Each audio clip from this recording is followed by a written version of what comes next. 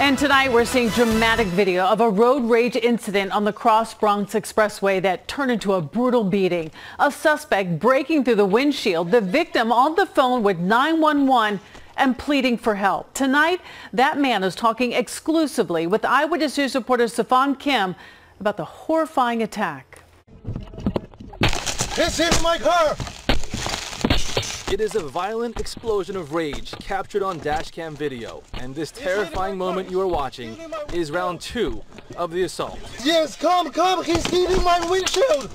The victim can be heard desperately pleading for help with 911, afraid he'd be left for dead on the side of a dark, rainy Cross Bronx Expressway. Help me, help me!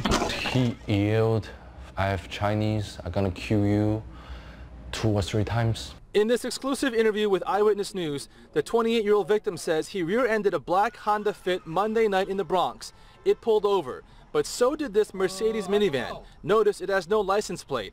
Out of those 2 vehicles, he says, about 10 people got out, surrounded his car, then watched as the suspect beat him like it was a sport. His eye, his ear, his neck, chest, and hip, bruised and sore, hospitalized for 2 days. The assailant punched his driver's side window, peeled the window back like this, punched his face through it and tried to yank him out. Then he broke in through the passenger side, cornered like a wounded animal. For the entire 7 minutes he was on with 911, he was punched and kicked relentlessly. The victim says he can't get out of his head.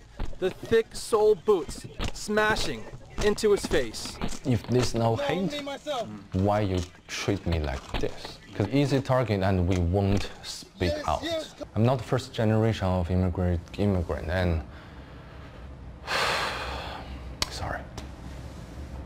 I'm not the first generation, I'm like second, third. I'm young, but I still get treated like this. Police have not categorized this as a hate crime, but the victim thinks it was. He's not alone. That's a pretty vicious hate crime. He wasn't seen as American enough that night. This guy did use racial slurs while beating up the victim, and so I really hope that they take this seriously. The victim says police officers randomly happened on the scene as the suspect was on his hood, kicking in his windshield. If they hadn't passed by, he thinks he'd be dead. The suspect drove off. Police have made no arrests.